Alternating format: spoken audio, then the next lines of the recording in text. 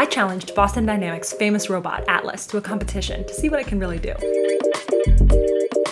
It can do a backflip, and I can't, so it won that round. But I did beat Atlas in way simpler things, like jogging. Why? Have you heard of Moravec's paradox? No. There's this principle that's often quoted in robotics. It's that the easy things are hard. So basically all of the things that we take for granted in how we move through the world, these are exactly the things that are extremely hard to get to work in robots. When you see a person do something impressive, you subconsciously make assumptions about what else that person can do. If they can do a backflip, they must be able to jog slowly. But the lesson here is for robot videos on the internet, don't do that. Atlas, for example, can do a backflip, but can't sit in a chair. So the robot uprising isn't here yet, but Atlas and other humanoid robots are only getting better at the simple tasks as well. I spent the whole day challenging Atlas, and the results were fascinating, especially the shoving round.